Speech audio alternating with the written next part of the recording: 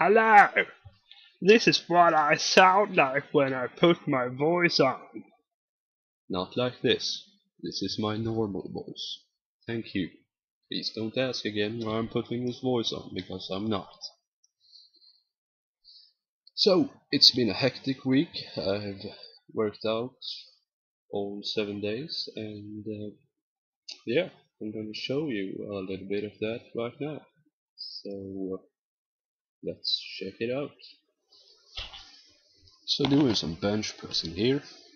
I know bench press isn't necessarily the best exercise to build a good chest, but I really like bench press, and who doesn't really?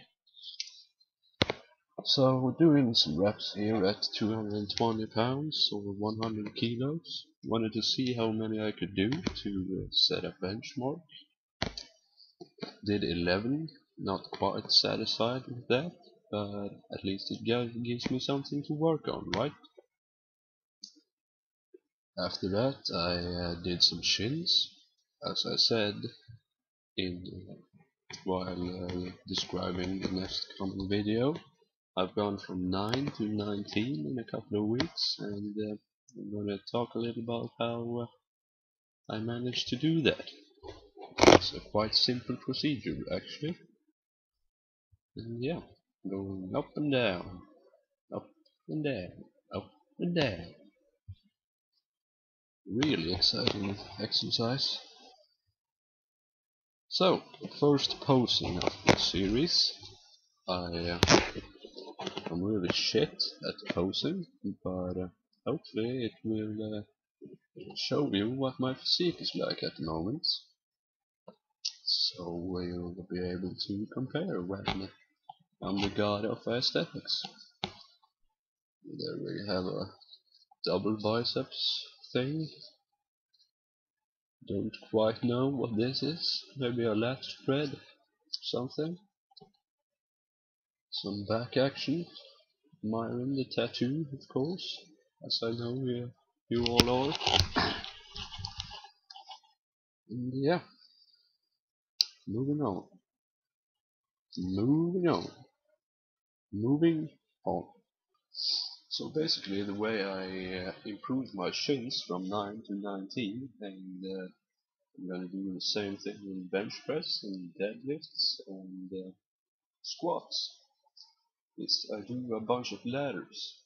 Um, the original program for increasing your shins was to do 1, 2, 3, 4 reps and such until failure, and then start over. But I decided to do all of the ladders and do 1, 1, 2, 1, 2, 3, 1, 2, 3, 4, 1, 2, 3, 4, 5, and so on until failure, which means you get to do a lot of shins. I did shins up to a ladder of 7 today, which well, I'm not going to sit here and do the maths, but I think it's up to like 70 shins or something like that, without much effort.